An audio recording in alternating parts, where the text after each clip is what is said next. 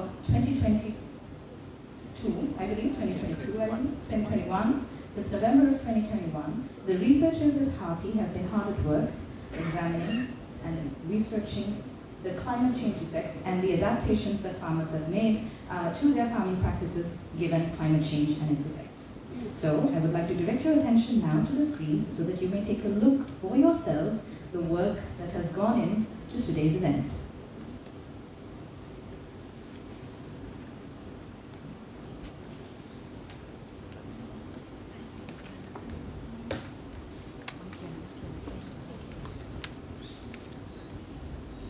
In the dry zone of Sri Lanka, the resilient spirit of its people shines through amidst the innumerable challenges posed by persistent adverse effects of climate change. This commitment to a resilient way of life, capable of withstanding climate shocks, is particularly admirable as vulnerable and marginalized groups, including women, children, and those with disabilities, bear a disproportionate burden. Despite their limited capacity to combat these effects, surrendering to the challenges is not an option. To delve into the intricacies of this resilience and adaptation, World Vision Lanka and the Hector Kavakarawa Agrarian Research and Training Institute collaborated on a study across 4 districts in the dry zone of Sri Lanka. The study aimed to explore the adaptability of vulnerable groups to climate change and examine farming practices tailored to cope with the challenges posed by these conditions. The daily lives of the people in Kilinachi, Batticaloa, Monaragala, and Hambantota districts showcase a heightened impact from climate change, variations in climate patterns, and extreme weather events. While these areas are naturally predisposed to dry weather conditions, the intensity of prolonged dry spells, high temperature,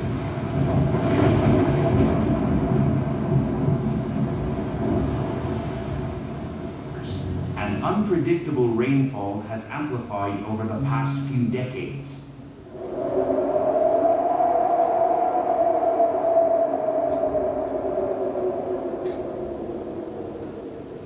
Communities grapple with challenges such as drought, water scarcity, high soil salinity, crop damage, and erratic weather patterns. Despite being cognizant of these problems, a substantial number of individuals in these communities do not fully comprehend that climate change underlies the root causes of these challenges. A significant portion of the population in the dry zone is engaged in livelihoods sensitive to climate conditions. Ongoing climate changes have a continuous impact on their means of earning a living. Male residents often seek employment elsewhere due to increasing threats to agriculture-related economic activities. However, opportunities for women to participate in income-earning activities outside their villages are limited due to household chores. Daily routines of rural households, particularly women and children, bear a significant brunt due to climate change. Despite substantial contributions to agriculture, women remain underrepresented in decision-making roles, and their economic contributions go largely unrecognized and unevaluated. Climate change repercussions extend to children's education, negatively impacting school attendance during extreme weather conditions. Scarcity of water adversely affects daily life and agricultural activities, posing a significant challenge for residents, especially housewives responsible for water security. Despite facing numerous challenges, these communities persist with resilience and hope.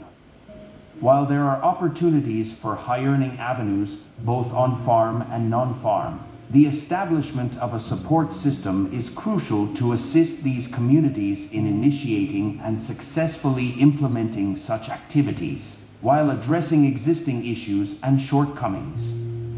Efforts to uphold food security amid the nation's economic crisis are prevalent across the 4 districts.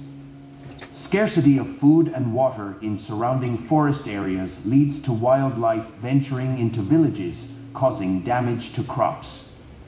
This poses a significant threat to local communities' efforts to secure their food supply, affecting farm income.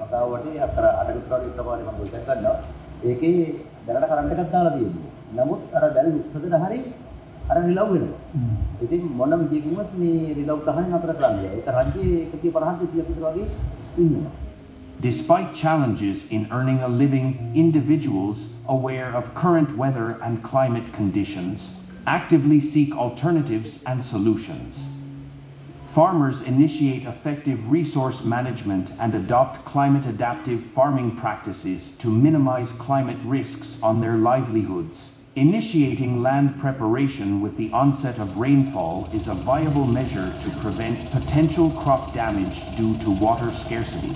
This approach conserves water in minor irrigation systems, allowing saved water to be utilized in the following season. Farmers increasingly adopt the cultivation of short and medium duration crop varieties in both Maha and Yala seasons to adapt to the current climate.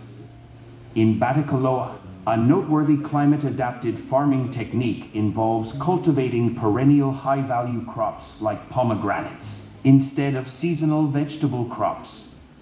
In Kilinachi, farmers have shifted to commercial cultivation of cassava and morina due to their lower water requirements. Aloe vera is also popular for its greater drought tolerance. However, challenges related to the lack of a consistent market for agricultural products persist, necessitating intervention to enhance the efficiency of the marketing system. In the Kilinachi lowlands, high soil salinity is addressed through specific techniques, such as plowing with partially burned paddy husks and dried palm leaves. Farmers show keen interest in understanding soil fertility through soil testing, reflecting commitment to good agricultural practices. Water-saving methods include small water ponds, known as pathas or kulam, established in Hambantota and Kilinachi, capturing and storing runoff water for crop cultivation and animal husbandry. Rainwater harvesting devices, though underutilized, offer potential for storing and conserving water. Traditional methods, like the Bethma system in Hambantota and Monaragala, fairly share limited water resources in minor irrigation systems during dry Yala seasons. Adaptation strategies extend to animal husbandry, prevalent in all 4 districts. Cattle rearing is common, and goat farming thrives in Batticaloa and Kilinachi. Maintaining a limited number of crossbred milking cattle proves successful in the face of climate impacts. Backyard poultry rearing, especially in Batticaloa and Kilinachi, addresses household protein requirements with thoughtful approaches considering local climate challenges. Financial support through credit, especially agricultural loans, plays a crucial role in overcoming challenges posed by climate-related events. Both men and women access loans in similar proportions, highlighting the significance of credit in overcoming climate challenges. This is the untold story of those grappling with the consequences of climate change. The only recourse available is to adapt and confront climate change. These individuals are striving to safeguard their livelihoods and instigate positive change in their lives through adaptation efforts. The study underscores the importance of recognizing and supporting these resilient communities as they navigate the complex interplay of climate challenges and adaptation strategies in the dry zone of Sri Lanka.